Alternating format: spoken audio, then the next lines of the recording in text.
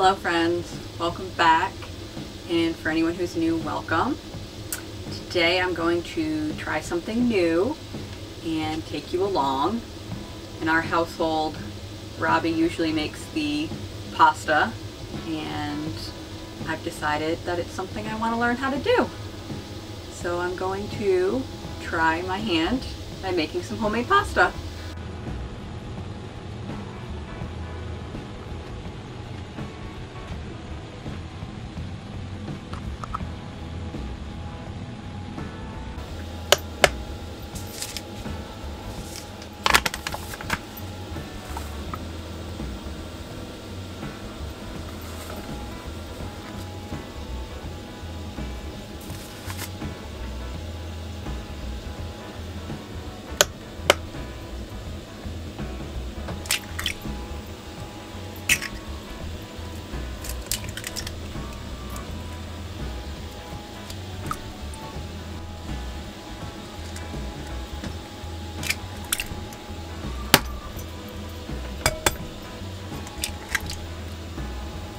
I have measured out my flour, my eggs. I'm now going to dump it on the counter, make a well, a hole in the middle, put the egg in. Once I make the well, I'm going to use my handy dandy little scraper here to mix it up and combine the dough. I'm going to knead it for about 10 minutes, let it rest for a half an hour. Then I'm going to use my KitchenAid attachment to actually roll out the dough. And then I'm going to cut it with this fancy little pasta cutter, and with that I will then, I think I'm going to try to make farfalle. Every time we do this, and I say we, I mean Robbie, every time Robbie does this he just makes spaghetti, because this, the pasta roller here, once you make the sheets you feed it through and you can make the dough, or excuse me, you can make spaghetti. But I'm going to try to make the little bow tie pasta, farfalle, so that way maybe I can dry some and save it. When we try to save spaghetti, we can dry it. It just gets all crumbly and it falls apart, so I'm going to try to make this kind to see if we can store it for later use. That's the plan anyway. Stick around and we'll see what happens.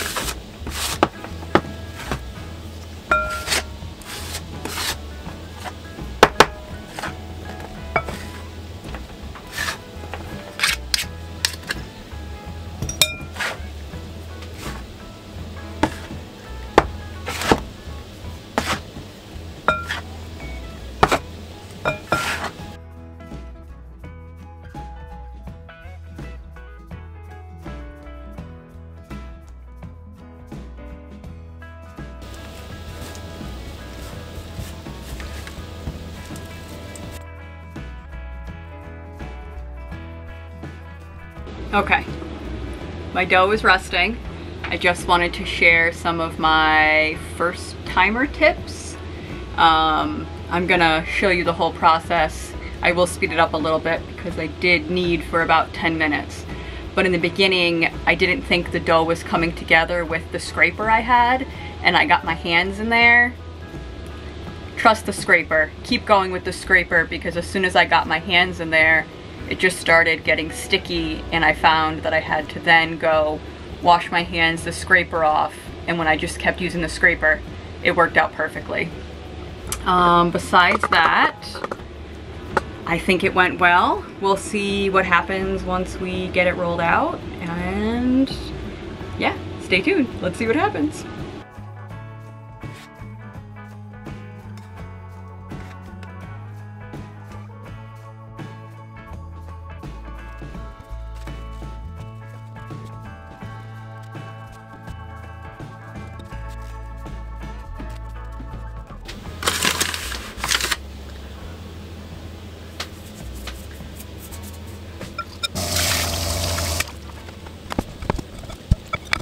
So I'm poking my head in here. Oh, it's a little close. So my first round was a little bit of a challenge, and what I found is that my dough is a little too wet. And so when I was putting it through the wringer here, all it was doing was sticking. And so I turned to my trusty friend, the internet, and what I need to do, which is what I'm doing now, is just adding some flour into the dough, kneading it in a little bit before I start again. All right, let's try this again.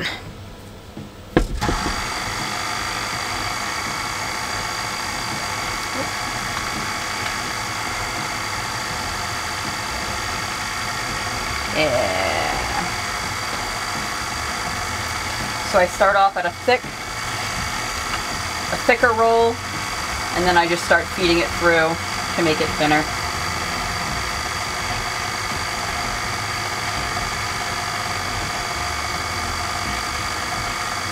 Come out.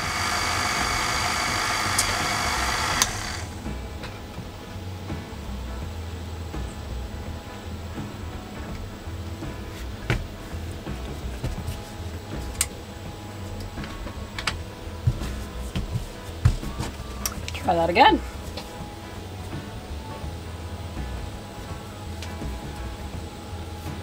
Also, this is the joy in trying things out and doing things for the first time, is every time is a learning experience, and I like to challenge myself. As a family who homeschools, we like to say that we are lifetime learners, which means we are never done learning. Let's try it again.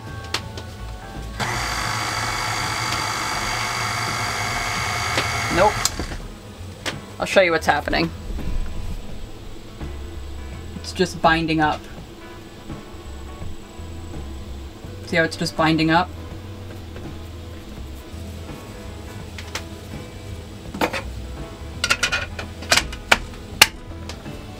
One more time. Let's see what happens.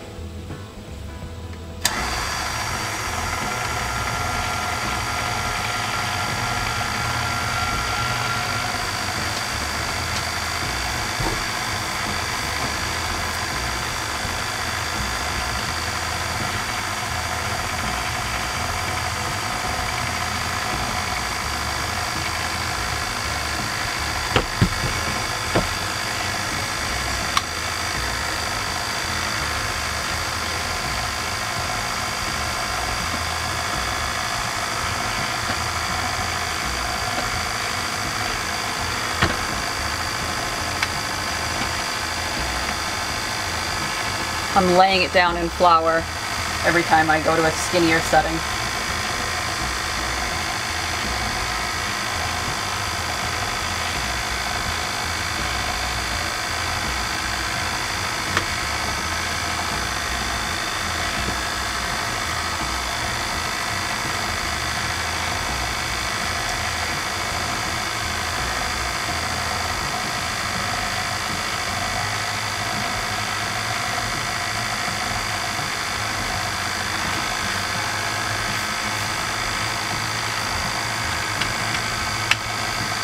But honestly, this is the joy in cooking.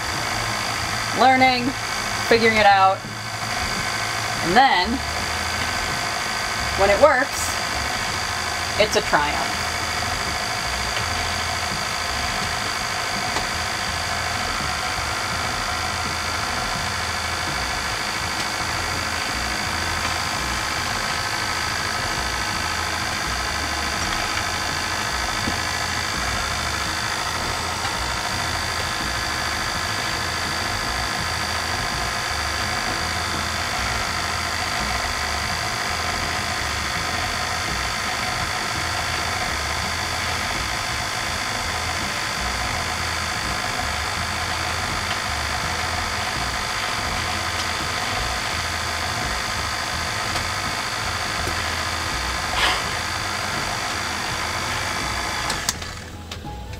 I still have, let's cut that. Okay. Ooh.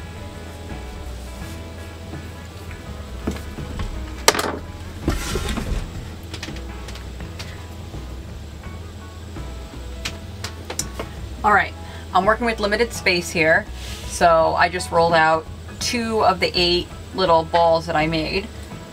I'm gonna try cutting them and shaping them, and we'll do it in a few at a time fashion to make this a little easier.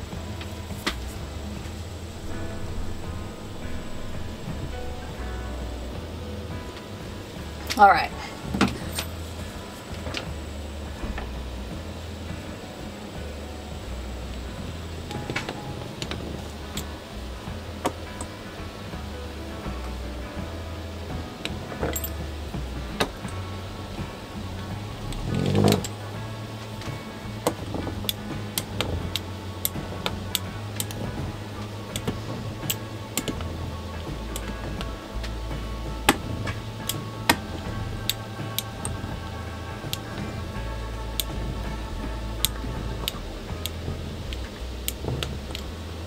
What I'm doing is I'm making little squares, because then these little squares are going to get pinched in the middle, and that's what makes the bow tie. Through all of my internet research, this seemed like the easiest to make by hand.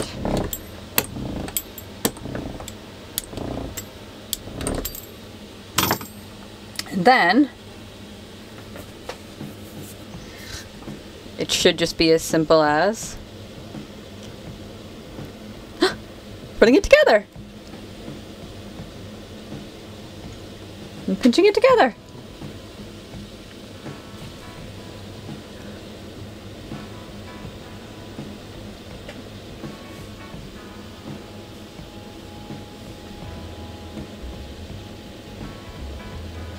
So it's about like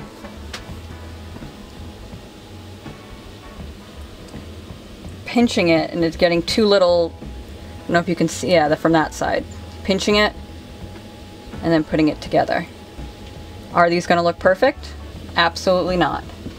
Are they going to taste delicious? Absolutely.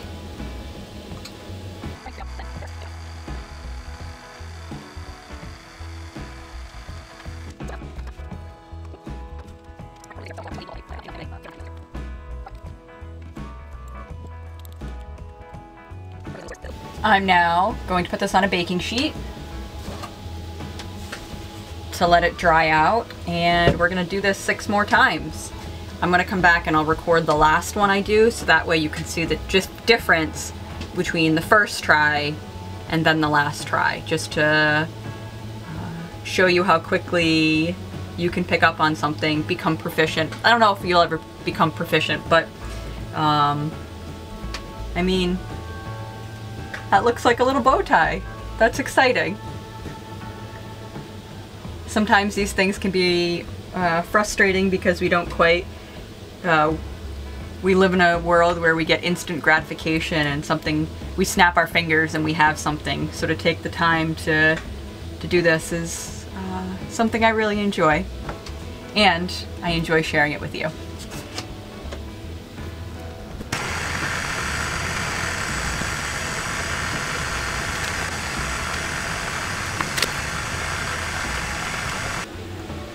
So here is my last batch. that I rolled out and made. We have some drying over here. We have some drying back here. And then I've cooked some up here. And now I'm going to get to boiling the rest. I wanted to share a couple takeaways before I end the video. A few things to note. This took me 3.5 hours to do from start to finish.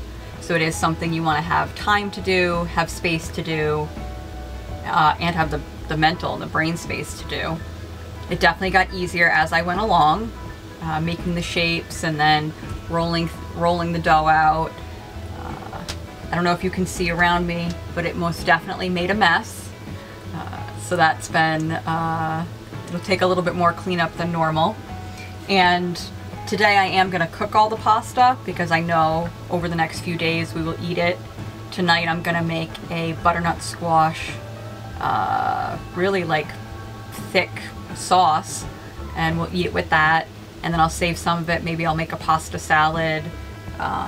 But you can leave it out in the sun or at room temperature. It can dry, and then it can be stored in containers and used just like you would regular pasta. I'm cooking it fresh, so it only boils for about 3 to 5 minutes. If it gets dry, I boil it a little bit longer, but really you're just boiling it to how you want to eat it, the taste that you like, the texture you like. And yeah, it was a fun day in the kitchen. I hope you learned some things along with me. I know it was definitely a moment of patience for myself, and happy pastaing. I love you.